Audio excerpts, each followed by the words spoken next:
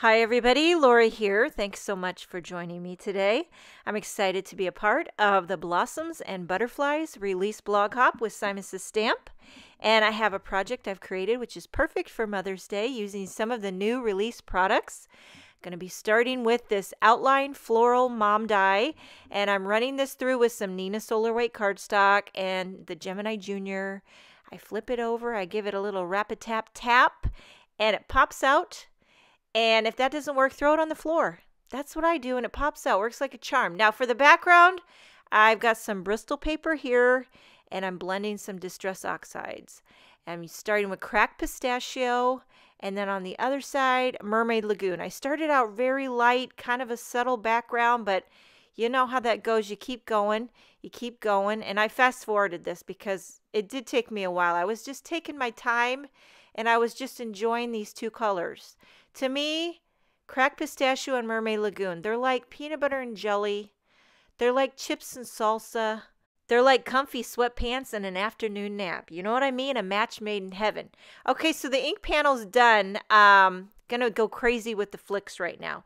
But the chips and salsa reminded me of something. The other night my daughter asked me, can you make for dinner fajitas, homemade salsa, and homemade guacamole? And I said, let's meet in the middle. Okay, so now I'm smushing on some of the Distress Oxides onto an acrylic block, and I'm going to flick those too. But I said, let's meet in the middle. So I made the fajitas. I bought a jar of salsa, but I did make homemade guacamole. And I'll tell you what, I impressed myself, if I do say so myself. That guacamole was out of this world. And it was chunky, which, you know, my daughter says, is this supposed to be chunky or smooth? And I'm like, you know what? There's no rules. What are you, the guacamole police? Just go with it. But I will say there was a slight problem because she insisted that I get these Catalina tortilla chips, which are like paper thin. They're delicious, but every time you go to scoop up the guacamole, the chip would break right in the guacamole. And it was like, are you kidding me? Are you joking me right now? I mean, forget about it.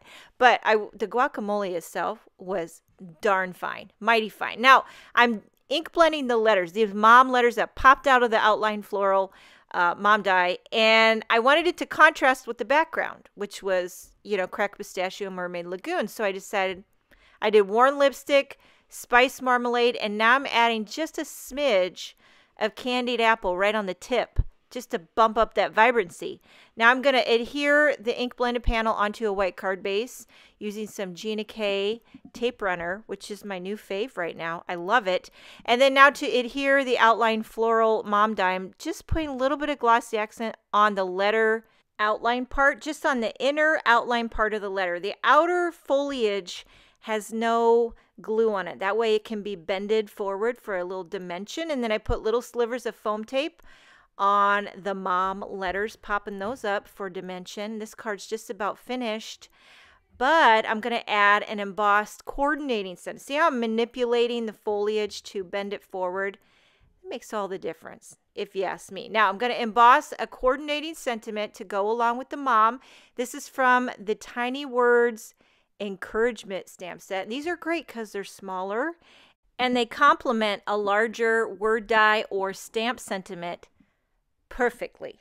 So I'm going to pop this sentiment strip up right in the middle. I put a little foam tape right in the middle of the O. That way my sentiment strip doesn't have any saggage. And now for embellishment, I'm using some Nuvo Simply White glossy drops. Just here and there. Just wherever I felt like it should go. And this card is finished. And this will make the perfect card for Mother's Day. I'm not sure if I'll give it to my mom. Sometimes my kids get into my stash and steal cards to give to me for Mother's Day, but they can't get in trouble for that one. I hope you enjoyed this video. Thank you so much for joining me today. Check out the rest of the Blossoms and Butterflies release blog hop. Have a wonderful day, and I will see you next time.